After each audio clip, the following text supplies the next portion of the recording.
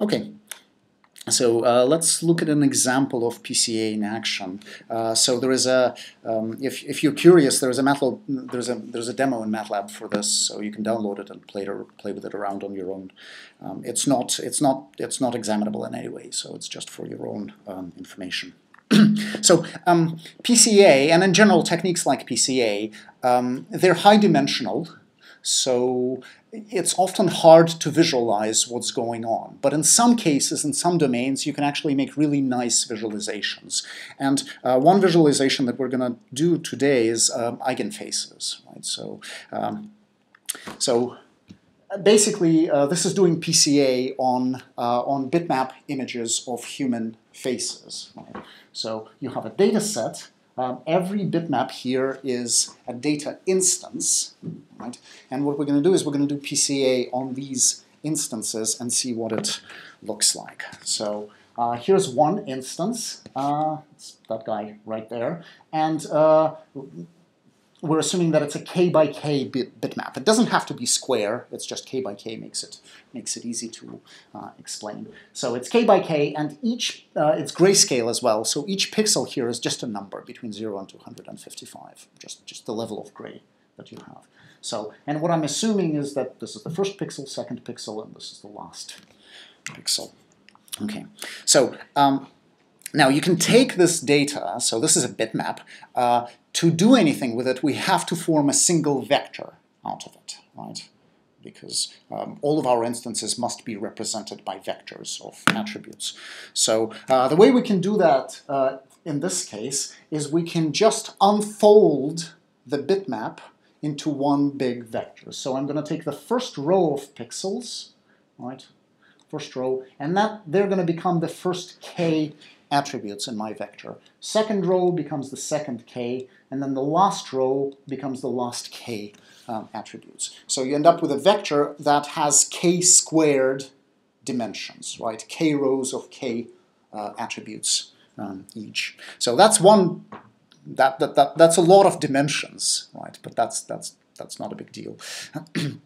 Now, once I've done that, here I'm doing it for one instance. You do it for every instance in your data set. And after doing that, you end up with a matrix which has k squared rows. So these are our new attributes, the pixels, right? And you have n columns that represents the the individual instances, the x's in the data. So that's our matrix, and we can take this and do PCA on it, right? So how do we do it? Well, we take these guys, we subtract the mean. So the mean is kind of like the vector for the average looking face, right? So you end up with differences from the mean, compute the covariance matrix, look for eigenvalues and eigenvectors. Right. So you do PCA, and at the end of PCA, you will pick a certain number m of these new dimensions, of these eigenvectors with the highest eigenvalues, the eigenvectors that span the most variance in this matrix. And what's neat and really cool about these is you're going to have m columns, so these are new dimensions, but each column is k squared dimensional. So each column basically corresponds to the original positions of pixels in a bitmap, right? Because remember, the attributes here, they were just pixels. I had k squared of them. So after doing PCA, I still have k squared. Each one of the eigenvectors has k squared dimensions, as many as pixels. And these are going to be numbers, so we can take them and plot them and see what they look like. Right. So how you do it, you take one of the eigenvectors, it has k squared numbers, and you fold it back into a bitmap. So you take the first k attributes, make it into a row of pixels, second k, make it into the second row of pixels, all the way down to the end. You do it and you end up with something like that, right? Which looks kind of like, well, it looks kind of interesting, right? So it certainly has some recognizable features, and that's why this is popular. It's because it's one of the few ways in which you can see what the technique is doing, right? For many other domains, you can't do anything like that, so you don't. It's doing something, but you can't see it. Here, you can actually see what it's doing. Right? So what is it? It certainly doesn't look like an average face of any kind. right? And it isn't. It shouldn't be an average face, because remember, the first step of PCA, you subtract the mean, right? So we have subtracted the average face. Now, what is it? So this is the first principal component. What it's showing is it's showing the most prominent deviations from the mean in this data set. So the mean is a prototypical average-looking face. So you average all of those guys. Girls, boys, mustache, doesn't matter, glasses. And then this is the dimension along which people seem to vary the most from the mean. And what is it showing you? Well, basically, my reading of this is most variation is in the hair. That's where you have the highest numbers, right? So all people have a nose and lips and eyes, but they do differ in terms of hair. That seems to be the greatest dimension of variance, right? And if you repeat that, you end up with, so these are the eigenvectors. So these are typical variations, right? So the greatest one is there, and then you get other things.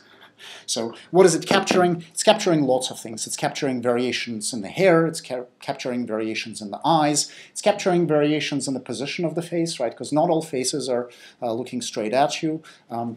So things like that, where you have one side of it brightened up, that's the tilt. That's the turn of the head. So it's kind of neat in the sense that you can get a sense for what these eigenvectors are, and that's really what they are, right?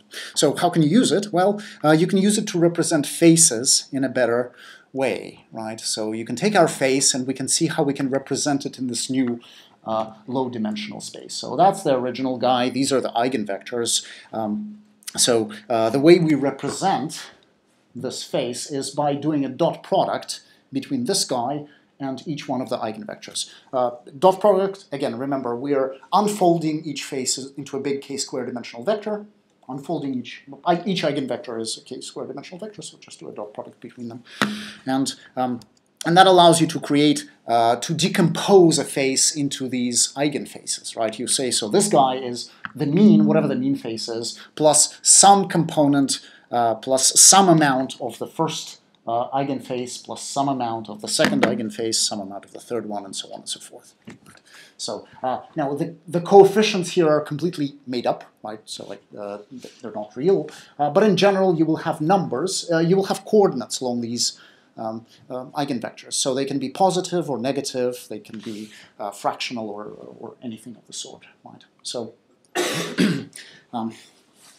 and of course you can keep multiplying. So you can take either the first one or the first two or the first three. You can take as many as you want as a representation.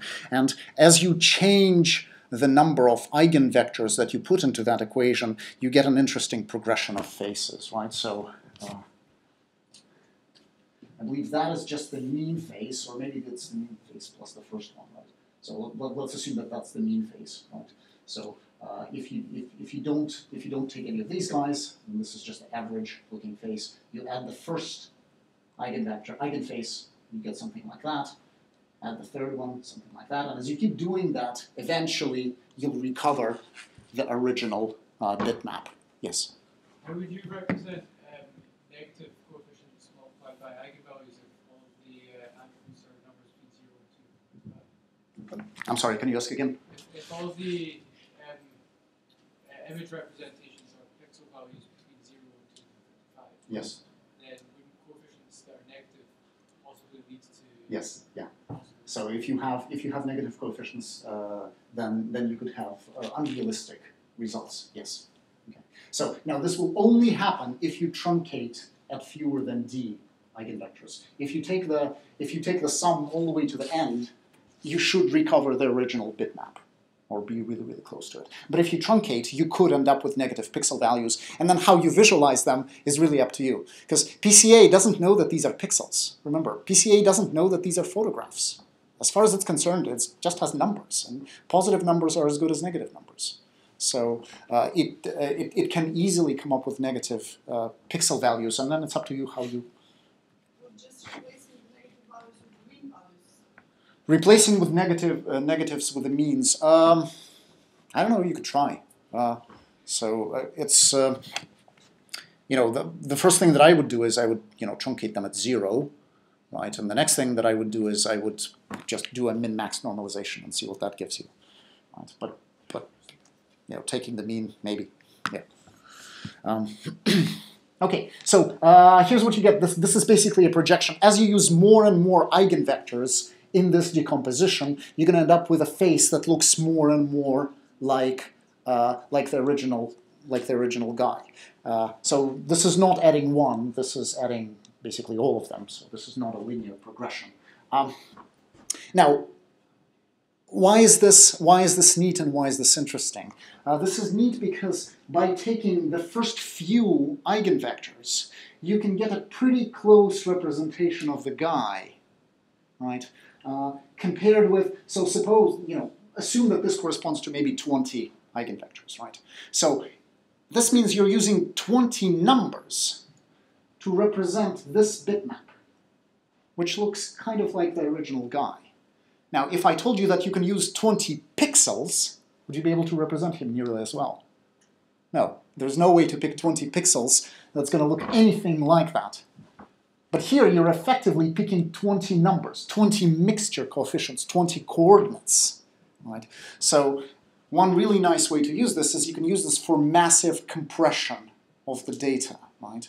So as long as, you have two communicating parties, if they all have access to the same eigenvectors, all they need to send between each other are just the projection coordinates, and they can transmit arbitrary faces between them, right? So it's massive reduction in the size of data, and it's nice because it takes up less space. It's also really nice because now your classifiers or your regression systems operate in this low-dimensional space, so they have plenty of redundancy to grab onto and learn a better hyperplane. I'm sorry? I don't have specific examples, but yes.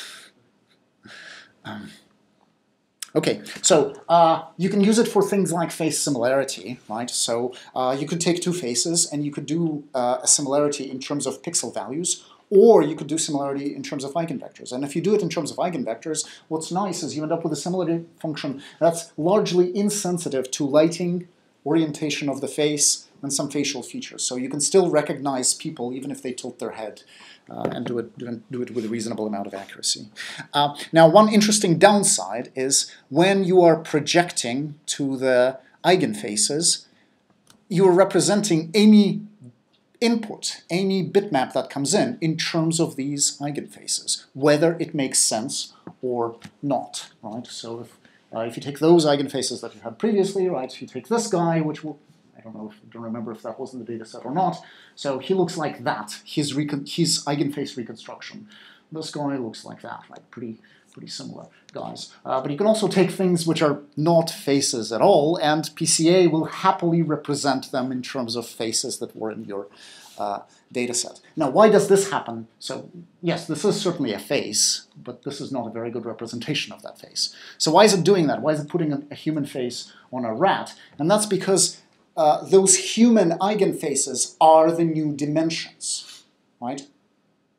Those are the only things that it can represent, right? You don't have dimensions that look anything like rats or cars, right? You only have dimensions that look like the faces in that data set. So if you take an example that is completely unlike anything that you've seen in your training data, yeah, you're going to get a bizarre reconstruction. Whether it's reasonable or not, that looks kind of like a nice beamer face.